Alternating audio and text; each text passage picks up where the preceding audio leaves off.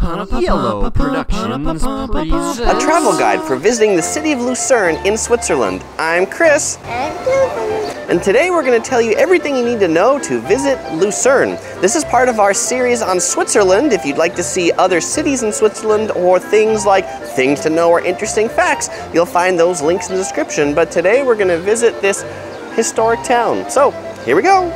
In this video, we're going to visit the following 9 attractions. We'll begin by checking out Lucerne's main railway station, where most people begin their journey to Lucerne. Then we'll visit the Lion Monument, Lucerne's biggest attraction. Right next door is the Glacier Garden, where you can see glaciers have literally scratched the earth as they've gone by here. Then we'll visit the Bourbaki Panorama, a 360-degree painting. One of the most iconic sites in Lucerne is the Chapel Bridge. It is the oldest covered wooden bridge in all of Europe. We'll take a stroll through Lucerne's Old Town, then we'll head up to the city walls to see really great views, then we'll go over and see a dinner show at the Stadkeller restaurant, and we'll conclude with a little bit of going up Mount Pilatus, the greatest day trip from Lucerne. Though I've got a whole other video on that. You can find the link in the description. Watch it after you watch this video. Lucerne has a very impressive main train station. It's been rebuilt.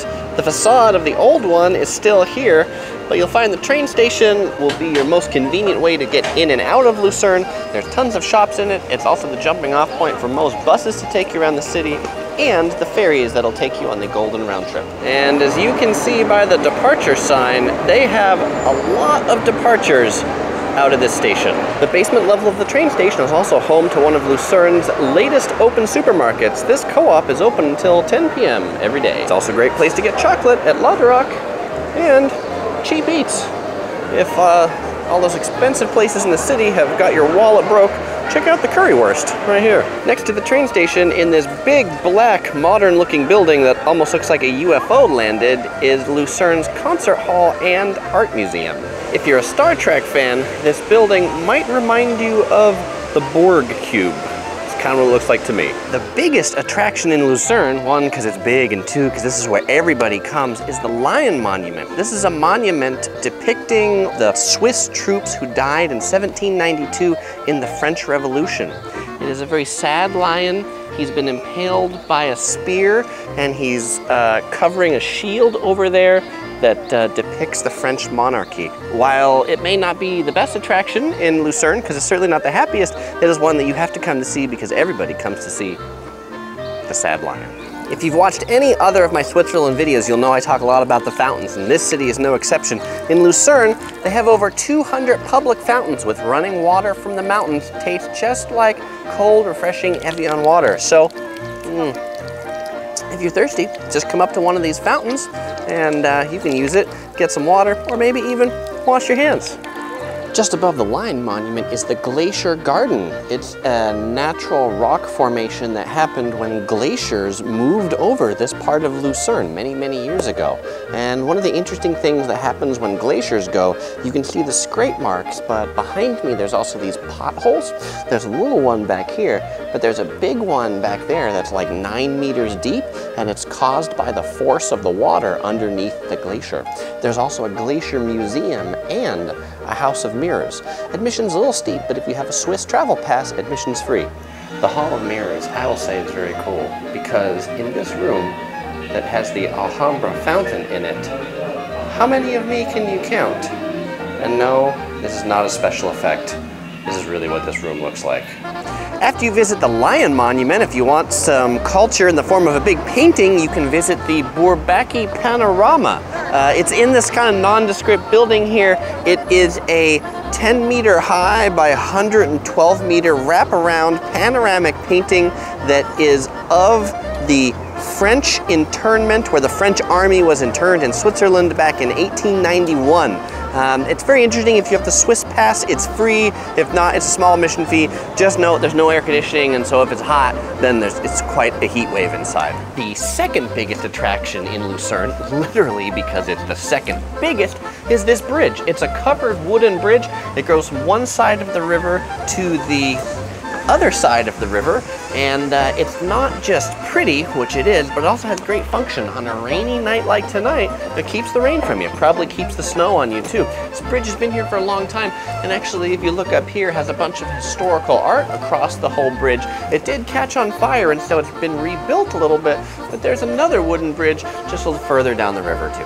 Make sure to check out the second bridge a little further down the river. While this bridge is not quite as touristy or as long as the first one I was on, this one is original, and so the art on the top is all much more well preserved. So is the wood. It has this great old wood quality. And one thing in common with all the art on the top of this bridge, it all has a skeleton in it to remind people who pass on this bridge that death comes eventually. And I guess in the medieval times, it probably came early and often. This bridge also has a little bit extra function to it in that it has a little bit of a dam to slow some of the water in the river. But really, the purpose of it is to generate power.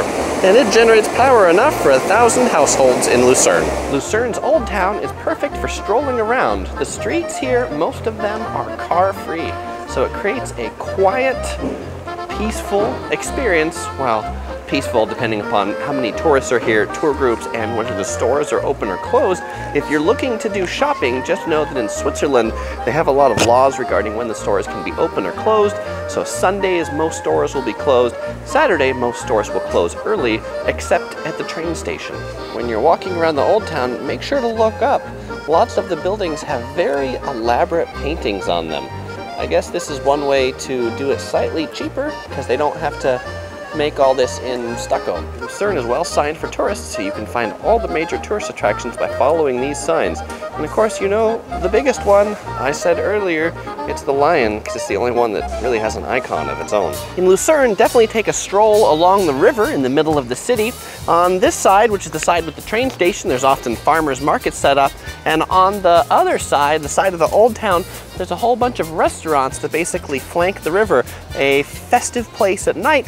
Often musicians will come out and serenade the diners. So no, I am not in a prison right now, though this may have been used as a prison before.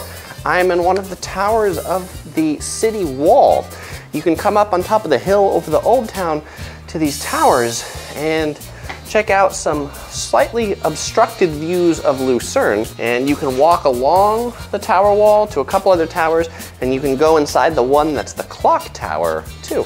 But there is kind of a unique view out of Lake Lucerne. But the clock tower definitely has better views than the first tower you walk up at the main entrance. This clock by law has first strike rights, which means it strikes the time first before all the other clocks in the city. So if you're here right at 12, you'll hear bells all around the city right after this one. Just listen.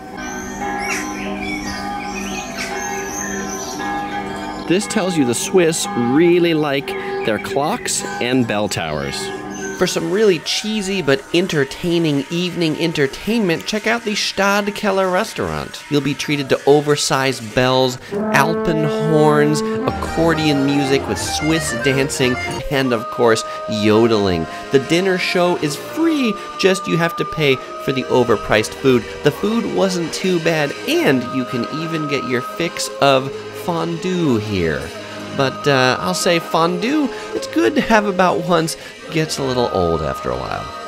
For the most popular excursion from Lucerne, take the Golden Round trip. From the top of Mount Pilatus, you can see really great views of Lucerne down below. Click the video card to watch my video on it. Links in the description too. All right, well, I hope you enjoyed this video. If you did, please give it a thumbs up below, or you could follow us on Facebook, Twitter, Google+.